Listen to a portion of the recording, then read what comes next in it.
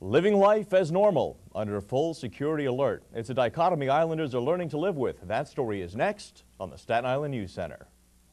Good evening, I'm Tina Servasio. Good evening, I'm Matt Locker.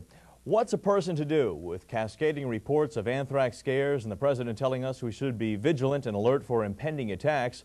Living life as normal may be easier said than done. Despite being perceived as one of the more liberal cities in America, a just-released report indicated that hate crimes against gays rose 5% from 1999 to 2000. 580 hate crimes were reported in '99, while that number rose to 611 the following year.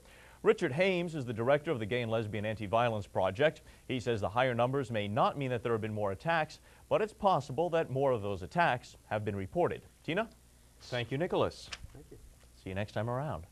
Rosebank residents opposed to a new power plant in their neighborhood thought they saw the light at the end of the tunnel, with the end of that tunnel being in Queens. Now, plans to build a similar plant in Queens had been blocked, which would have set a precedent for local action.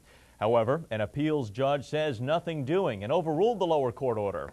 That means the plans have the go-ahead to be built in Queens, which means it could also happen here on Staten Island. Now, the New York Power Authority says that they are on a time frame to get 11 more plants online. The additional plants are needed to avert power shortages during the hot summer months.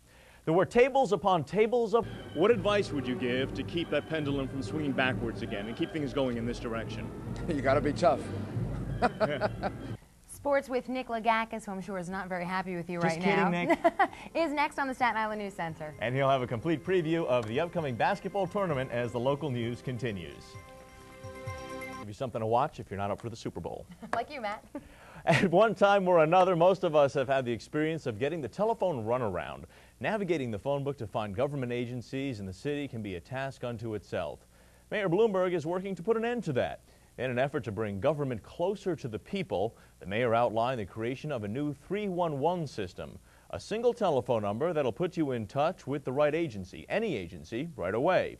Recapping tonight's top story, the court gives the go-ahead to fire up the Rosebank power plant, but must monitor and provide information on noise level and pollution.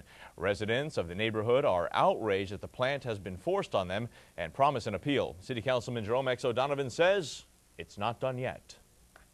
And that's the news. Thank you so much for joining us. For Tina Servasio, Nick Lagakis, and all of us here at the Staten Island NewsCenter, I'm Matt Locker. Thanks for joining us, and you make it a good one.